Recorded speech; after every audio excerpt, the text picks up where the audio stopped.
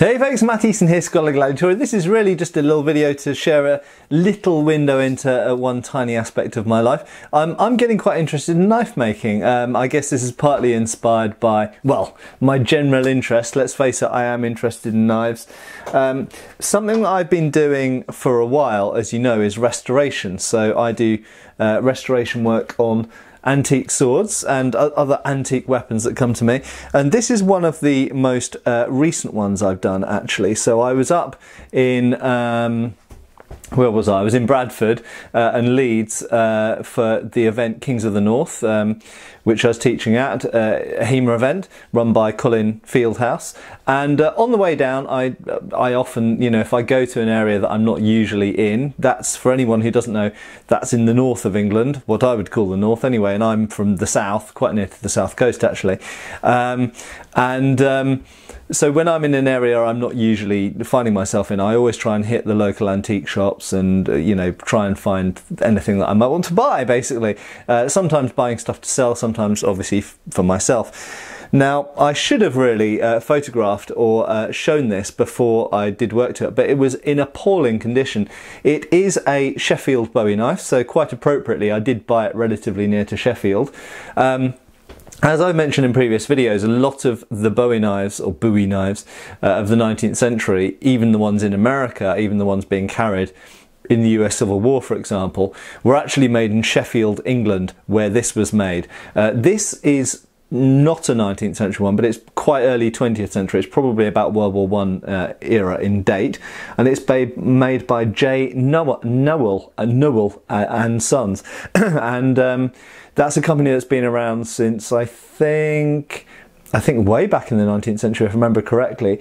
But this is not one of the 19th century ones, as mentioned, but from the design of it, particularly from the style of guard, I know it's a relatively old one, but it was in really neglected condition when I got it, and I got it pretty damn cheap. I think I paid less than £40 for it.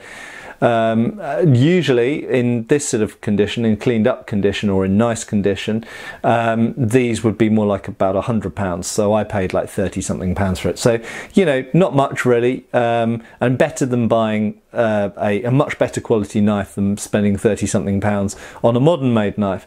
It's carbon steel, Sheffield, marked to the maker. You won't be able to see that on camera, but it is actually etched in there. But the whole blade was rusty and black. I completely have resurfaced it. Now, some people may go, oh, that's too brutal kind of restoration. To be completely honest, I don't care. I don't care about you people. This had no intrinsic antique value whatsoever. It was a £30 object.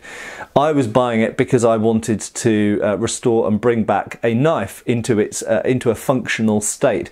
The edge was also a little bit knocked around and it wasn't sharp anymore or anything like that. But the cow horn, I believe they are, quite attractive cow horn grips, were in reasonable condition, but quite rough surface. So anyway, I've completely redone the whole thing.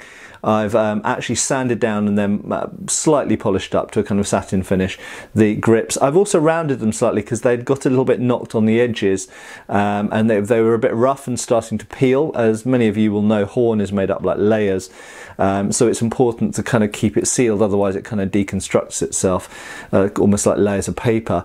So I basically sanded the edges round so it's all kind of solid again. Everything was tight and solid, there's nothing moving on this knife. It has a brass guard, which I've polished up moderately. I've actually polished the edge more than the flat surfaces. I've left some aged patina on the actual surfaces of the knife. The blade needed utter restoration, and in doing so I actually took it from a secondary bevel to a single bevel. So now it's super sharp. I've sharpened it myself on a DC4 whetstone to finish off, but I started off, I actually used a Dremel tool, I used a buffing wheel, and I used sandpaper as well. So I completely resurfaced the knife and re-beveled it, so it's got a really nice single profile bevel.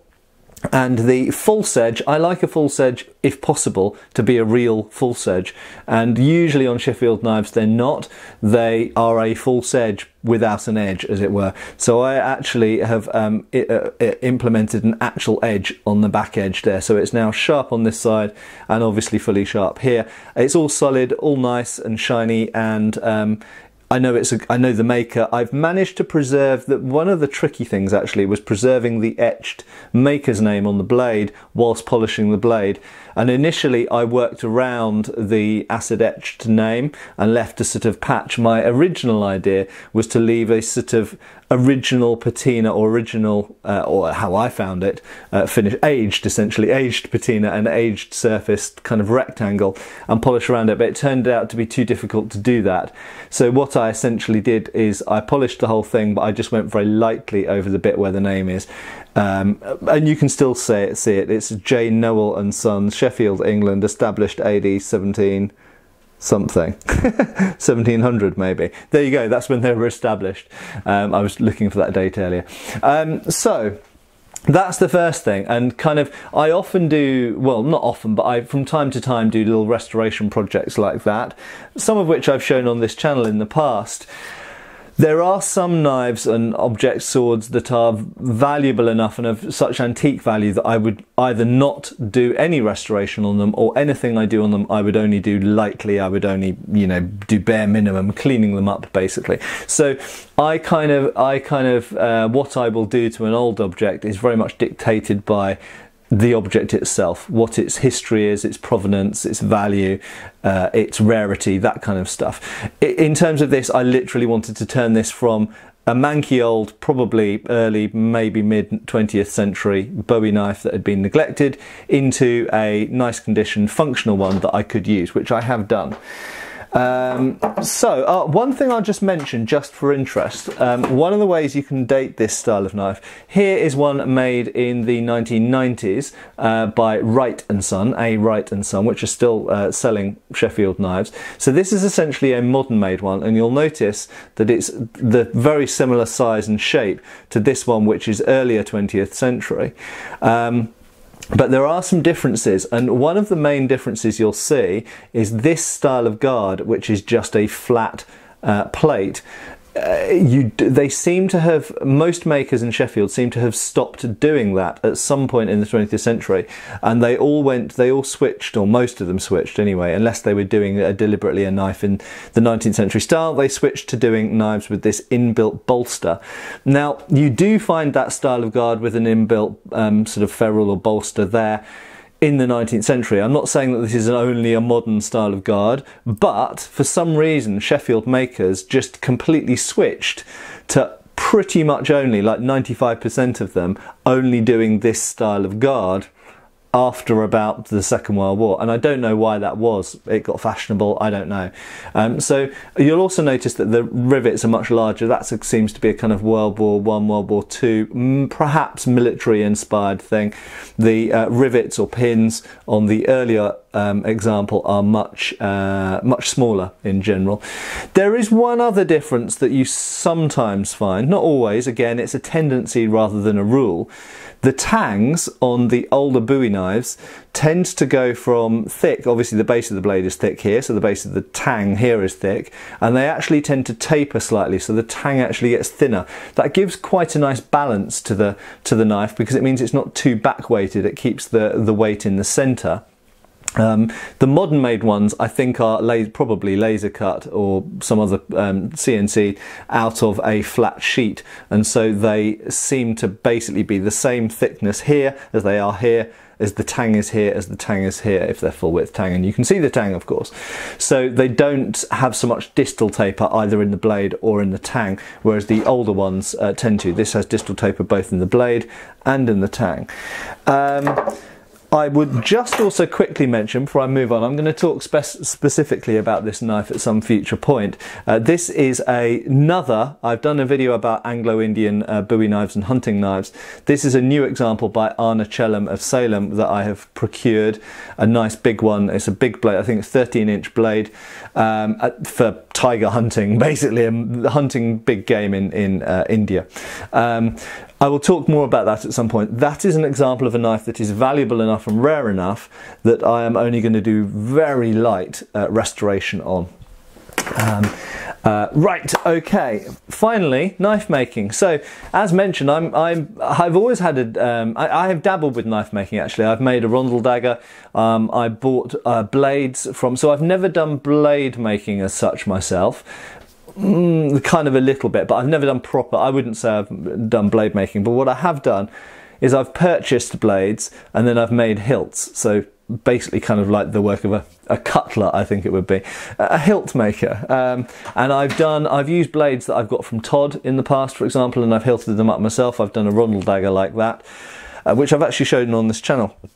And a bollock knife and various other things.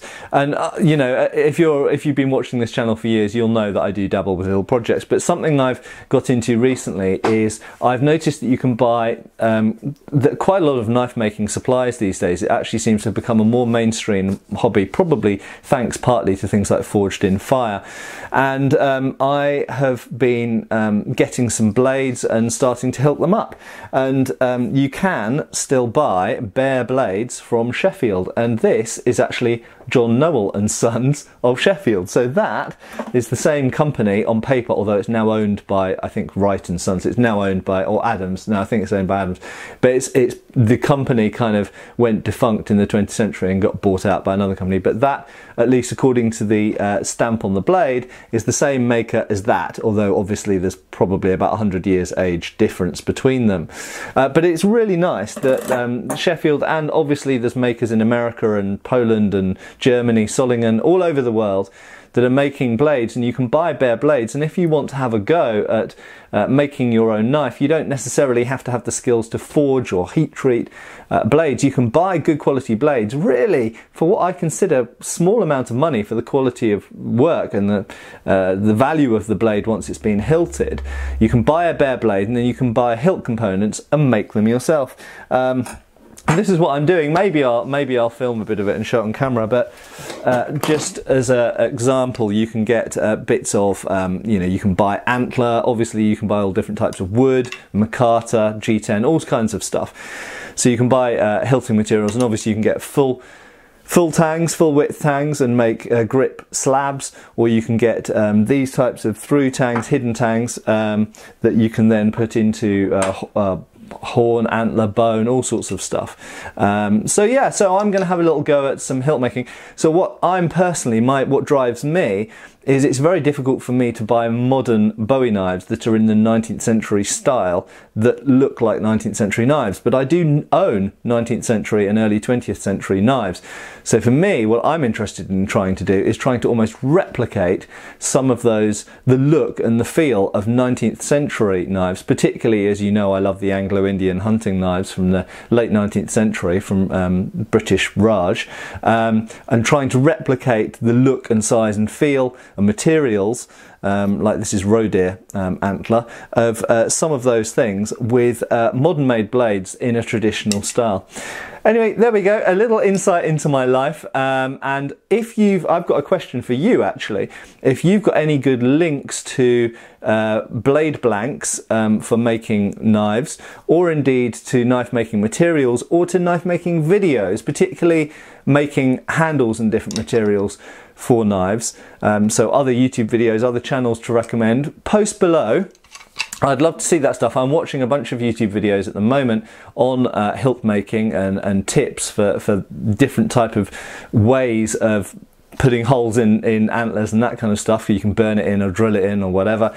Different ways of fixing them, you know, different pins and different, obviously, peening and glue, different types of glues and this kind of stuff. So if you've got any links to interesting websites or videos or other, you know, shops selling blade making or knife making stuff, then post it below, because I'm really interested, and I'm sure other people who watch this video either now or in the future will appreciate those links as well.